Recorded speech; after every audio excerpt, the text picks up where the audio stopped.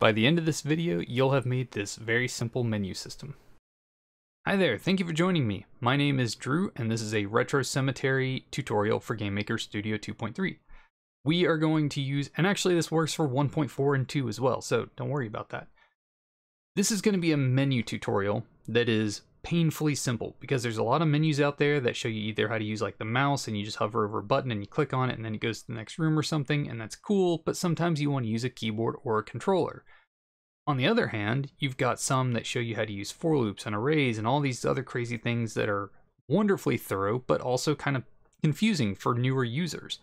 So I developed this when I was just a little baby new game dev, and all that stuff baffled me wildly. And it's really effective, and it can work for almost anything. So don't use it for like role-playing games or strategy games where you would need a lot of menu systems, but just for an arcade game where you just need to get started and maybe have some options or something, this is great, and it's really simple, and it's going to be awesome for new devs. So let's go ahead and get right into it. Let's create a sprite. I'm going to call this S_menu, and I'm going to change the size so that it's big enough to give me some elbow room. Edit image. I'm going to make the background blue just so we can see what we're doing. I like that blue a little better. And I'm going to create a new layer. I'm going to choose the white button, or the white color, and I'm going to hit T, or you can select it from over here. I'm going to start some text. And say start, menu, and exit.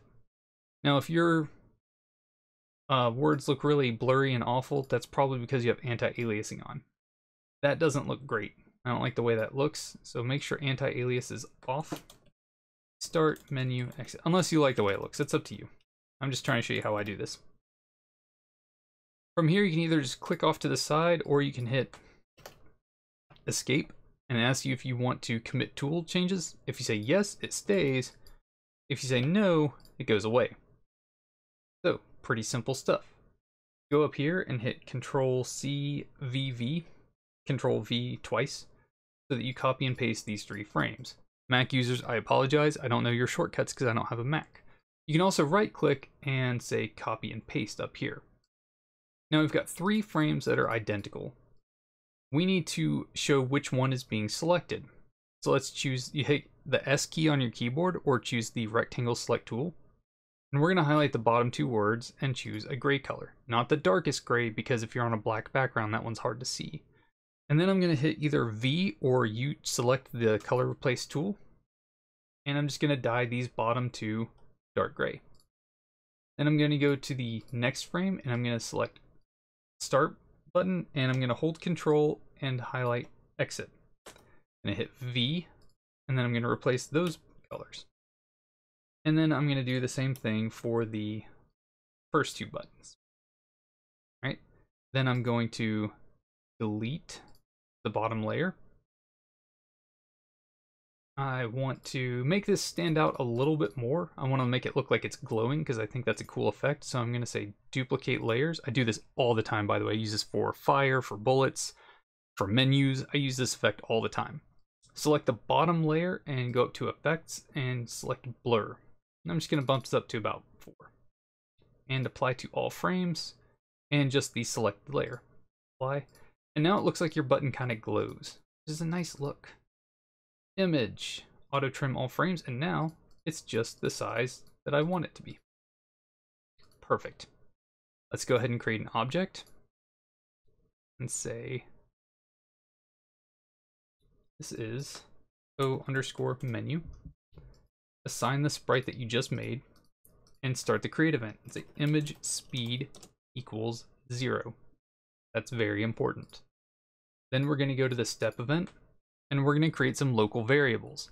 Now these variables are different from standard variables or global variables because they can only be used in this block of code, only in the step event. Can't use it in the create event, can't use it in other objects, and we only want to use it here, so that's good. We don't want to give that control to anything else. So I'm going to say var up, down, except, and back. Here we're going to say up, down, except, and back. And here's a little cheat. Hold down the Alt key and highlight off to the right and drag your mouse down. So now you can write in this whole field. We're going to say equals keyboard check pressed, and we're going to open some parentheses. And then we're going to say or gamepad button check pressed, parentheses 0, comma, GP underscore, and then I'm going to do close parentheses and semicolon. Let's go fill this in. This is going to be VK up. This one's going to be VK down. You know, I just realized that you guys might have trouble seeing this if you're working on a smaller screen. I'm going to make this a little bigger so that you guys and girls can see exactly what's going on. That one also image speed. I apologize, I should have done that earlier, and it just dawned on me that you guys might be watching this on your phone or something, and this helps a lot. So, we've got up, down, accept, and back. We're going to use keyboard check pressed, which means only when you press a key, not when you're holding it down and not when you release it, because those are different functions. This is just when you tap this button. VK up, so that's going to be your up directional key on the virtual keyboard. Or gamepad button check pressed GP, which is gamepad pad U, which is the directional pad, and then up. And we've got down is going to be keyboard check pressed VK down, or gamepad button check pressed 0 GP pad D. This is going to be, I'm going to use F and D for accept and back because your hands are probably on the ASDF keys. So we're going to say ORD, open parentheses, open quote, capital F, close quote, close parentheses. When you're doing letters, you have to put ORD, parentheses, quotes, uppercase, and then close it out that way. Or GP face 1, which is the A button on an Xbox controller. This is going to be ORD, quotes, D, close parentheses, and this is going to be face 2. Now, if you're having trouble with any of this stuff, just remember that you can middle click on anything in GameMaker, and if it's like a function or something, it will bring up the menu and tell you exactly what it is. And that's just fantastic. Especially with like the face buttons, when you're getting into the Xbox controller, it's got this mildly confusing upside down illustration of an Xbox controller, but it is upside down so that you can see the shoulder and bumper buttons, trigger and bumpers, or however you want to call them. And there you go. So this is your pad up, down, left, right, face 1, face 2, face 3, face 4, and so on. You can study this on your own time. I want to make this as breezy as possible for the menu tutorial, but definitely come back here and check it out once you get into controllers. Alright, so now we've got how to move up and down and accept and go back. Now we need to say if up and image index, actually I'll show you how to do this first. If up, image index minus minus. And if down, image index plus plus. You could also say minus equals 1, but minus minus and plus plus is the same thing as saying plus equals 1. This means it's going to go down 1 and up 1. Now why is that? Well, that is because we've got 3 frames here, starting at 0, and then frame 1 and frame 2. And so we're saying you should, remember we're saying no image speed, so it's not animated at all, and then pressing down advances you further into the animation, and then pressing up goes backwards in the animation. Simple as that. Now this will cycle through that, so if you keep pressing up, you can go up and then it starts over at the bottom. So let's go into a room, and I'm going to make this room a little smaller. I create viewports, enable viewports, and clear viewport background, very important. I'm going to make the viewport visible. Need to change the camera properties and the viewport properties. It's going to be a room that's 360 by 180, and I'm going to change the properties to 720 by 360, which is double that size. Let's go ahead and bring the menu in and just put it dead center. Play. So now we've got our menu here. And you can press down to go down through the menu and up to go up through the menu. And it cycles through. Very simple, very cool. But sometimes you don't want it to cycle through, so we're just going to put a little condition in here. If up and image index is greater than 0. And if down and image index is less than 2. Because we have 3 frames and it starts counting at 0. So 0, 1, 2. So it's saying for up to do anything, the image index has to be above 0. And for down to do anything, it needs to be above, it needs to be less than 2.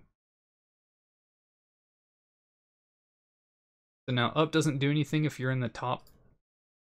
Actually, it's not doing anything at all. Oh, wait. This needs to be greater than 0. My apologies. I had that backwards. How silly. And this needs to be less than 2. So now you can go down and you can go up and they won't cycle back through. Simple as that. If up and the image index is greater than 0, because if it's at 0, this does nothing. And if down and image index is greater than 2, I'm sorry, less than 2, because if it is 2 or higher, this does nothing. So let's try something real quick. Just want to make sure this works. Instead of saying 2, because your game might have more option menus than just start menu and exit, maybe you have credits in there or some other function that you want a different menu to go to or something. Let's try image number -1. Image number is the maximum number of frames in your sprite, but it counts like image number for something that has 3 frames would be 3, but it starts counting at 0, so it's 0, 1, 2, so we need to subtract 1 from there. Let's just make sure this works. Yep, that works just fine. So that way, no, it doesn't matter how big it is, it'll still always work. It'll never exceed what the maximum amount of frames should be. And let me just try this on my controller. Perfect. Oh, that's great. Okay, now, how do we get it to do the things? Now we just have to put some conditions in here. Now, this requires a little bit of juggling, so this is why this wouldn't work for like any game that has like a ton of menus or anything like that. But for just something really simple, like a little shooter or an arcade game, this is perfect. It's if image index equals 2 and accept. Game end. Because the second image index is exit. Let's create another room real quick. Room. This one is going to be... Actually, let's just duplicate the room we had, because then we don't have to set the measurements. This is we r_game, and then we're going to start one that is duplicate that r_menu.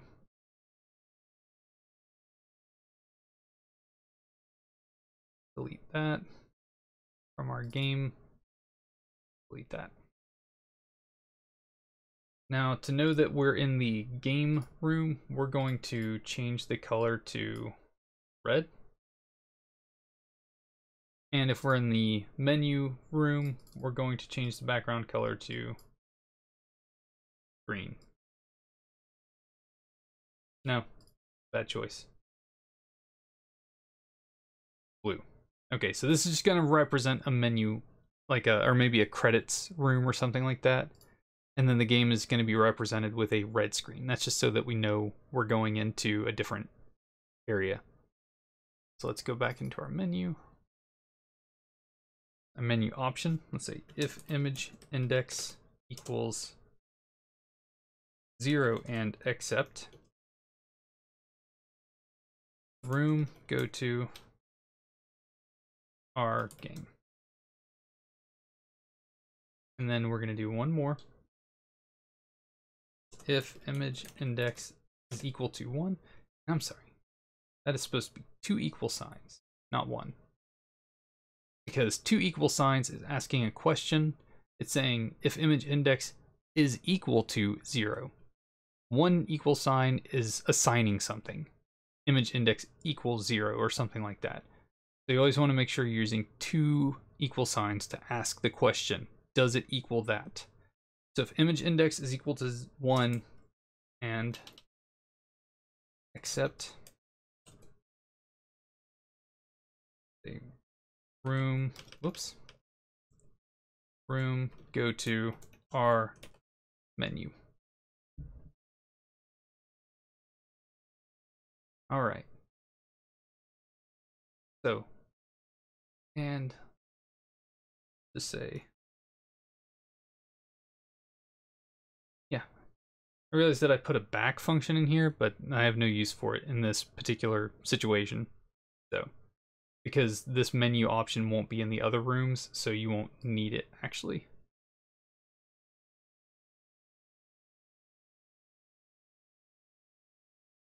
So let's just go ahead and try this out.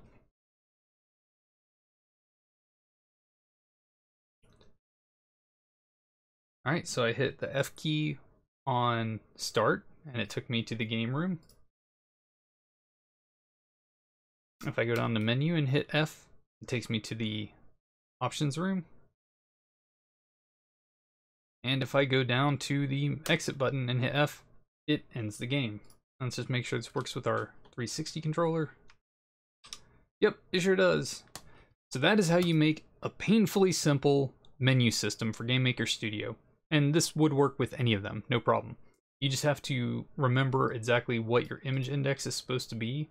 So I remember that 0 was start, 1 was menu, and 2 was exit. And it's really just as simple as that. Yeah, that's it.